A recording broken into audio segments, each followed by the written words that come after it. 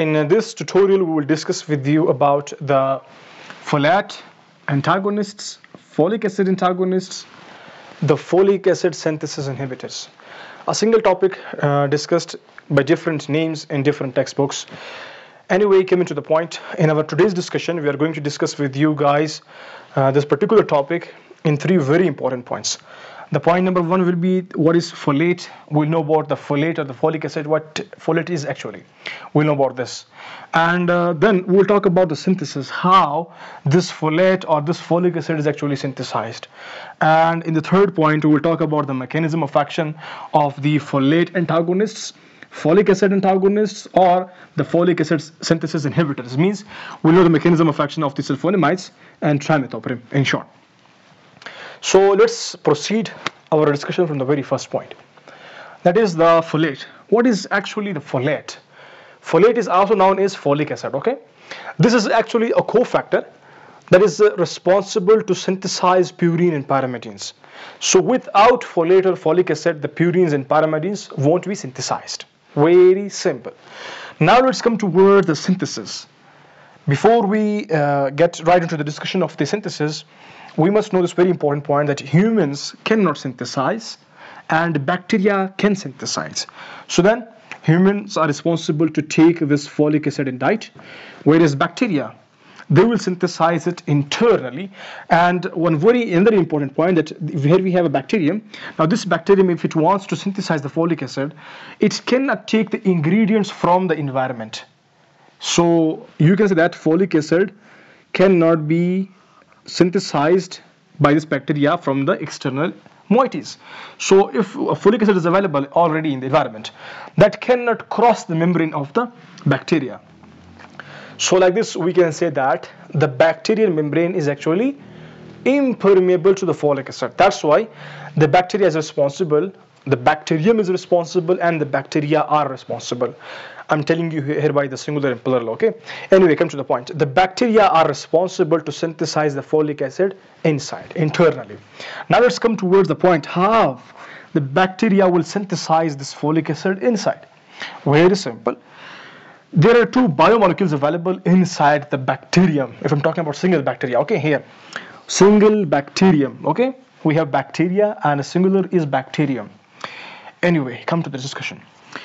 These two particular molecules, para-aminobenzoic acid and pyridine, these are responsible, the very initial molecules, biomolecules. Now this para-aminobenzoic acid will react with pyridine. After they react by the help of an enzyme, they will synthesize dihydrothyroic acid. Then this dihydrothyroic acid will be converted into dihydrofolate by means of another enzyme here. And again, this dihydrofolate, which is also known as dihydrofolic acid, this is supposed to be converted into tetrahydrofolate or tetrahydrofolic acid by means of another enzyme. Now this tetrahydrofolate or folic acid is available and it is free to do its job. Means this tetrahydrofolate or folic acid will come and it will start its function to synthesize purine and pyrimidine. It will take part in the synthesis, okay, you can say. So these are the cofactors now available to do the synthesis of purines and pyrimidines. So like this, the purines and pyrimidine synthesis is accomplished by this cofactor. So this was the way how actually the folic acid is synthesized. Tetrahydrofolate or folic acid is synthesized. How? This was the way. We got the concept now. Now another point is that we must know about the enzymes also, because these sulfonamides and trimethoprim, they are responsible to react on those particular enzymes. The very first enzyme that is supposed to convert this para-aminobenzoic acid and pyridine into dihydrothyroic acid. Now don't confuse yourselves regarding this particular enzymes or this singular enzyme. Just concentrate. I'm going to make it very easy for you. Consider here dihydrothyroic acid, this name. From this name you can remember this particular enzyme. How like? Very simple. Now the enzyme is going to be dihydrothyroid synthase. Very simple. Now this is dihydrothyroic acid. This was synthesized by means of an enzyme. That enzyme is actually synthase enzyme. Just remember this one. Remember first para-aminobenzoic acid and pyridine. You must remember these two biomolecules. Then it is very easy for you to remember rest of the enzymes involved in the synthesis. of the folic acid. So the very first enzyme, you can remember this enzyme from this particular product, that is dihydrothyroic acid. So dihydrothyroic acid is synthesized by means of enzyme, that is dihydrothyroid synthase. Very simple. Now another enzyme here, guess the same enzyme again from this name. The next product, very simple. The product is dihydrofolate, which is also known as dihydrofolic acid. Now what is the specific enzyme that is going to synthesize this? Again, it is synthesized, so the enzyme will be synthase. Which is synthase enzyme? Very simple. Guess from the name, dihydrofolate synthase. Very simple. So this is the particular enzyme that is responsible to synthesize this dihydrofolic acid. Now the next enzyme, the third enzyme, that is a bit tricky. So just concentrate now. That's going to be easy again now. Simple. Now here dihydrofolate is going to be converted into tetrahydrofolate or tetrahydrofolic acid or simple folic acid. So now this particular enzyme, you must understand what is happening here. Then it's going to be very easy for you to remember the name. Now here we have dihydrofolate. Means we have actually 2 hydrogen. And that these are converted into tetrahydrofolate, 4 hydrogen. So now what happened here? Just the increase in the number of hydrogen. Now what is this particular mechanism called in chemistry? Just to memorize your past regarding chemistry point of view. In chemistry we got the concept that in reduction, oxygen are removed in reduction and hydrogen, it is going to be added. So in short, according to reduction point of view, reduction, removal of oxygen and addition of hydrogen is reduction. So in biochemistry, we got the concept that any enzyme which is responsible to add hydrogen in a particular molecule in particular moieties, that particular enzyme is known as reductase. So a very single point, reductase, you must remember this. Now from this, you are going to remember the complete name of the particular enzyme. Up till now, you just got the concept that what happened from dihydrofolate into tetrahydrofolate. Now, let's come towards the name of this particular enzyme, what that enzyme will be. Now, for this enzyme, you are supposed to concentrate this one, dihydrofolate. Why? Because reductase is actually an enzyme that is gonna give you the idea about the very first thing. Just concentrate now. I'm going to make it easy, super easy now. The enzyme here will be dihydrofolate reductase. Now, why we named this one according to this? Why? The reason behind it is very simple.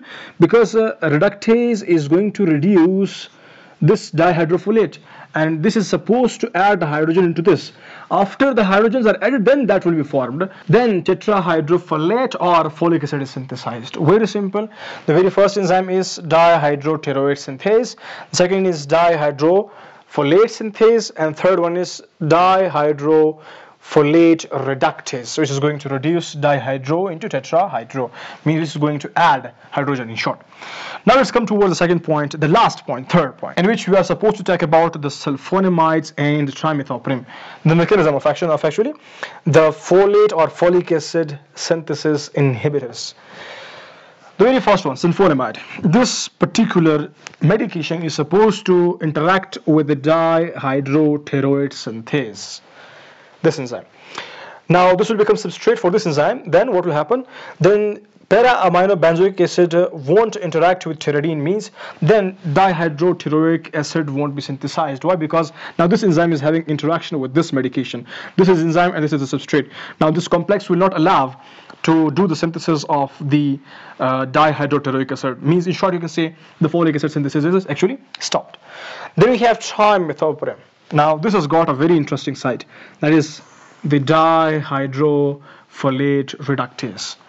Now suppose if our bacteria have synthesized the dihydrofolate, it has reached up till this position. Now here enzyme dihydrofolate reductase is going to interact with the dihydrofolate to synthesize tetrahydrofolate. So now these trimethoprim will come and will interact with this enzyme. After that interaction, then the dihydro won't be converted into tetrahydro. You can say the folic acid won't be synthesized. So if the folic acid is not synthesized, then it is a cofactor. So if the cofactor is not available, and the point is obvious, then our purines and pyrimidines won't be synthesized. Now here we come with another interesting point. That is very simple. Sometimes we indicate both medications in a single medicine. That is actually having a brand name, that is Bactrim. Bactrim. Now this contains both the sulfonamides and trimethoprim. So now if you want a synergistic effect for that, then we will indicate both the medications at once. So if you want to indicate at once, then you're supposed to take a medicine in which both are available. That is the Bactrim. For this we have another name, that is actually cotrimoxazole.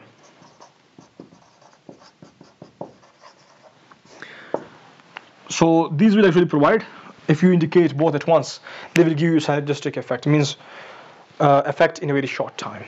So that's it from my side. I hope you got, and if still you have confusion, drop that in the comment box. And regarding synergism, we have another video. Watch that also if you want extra and more information. Thank you.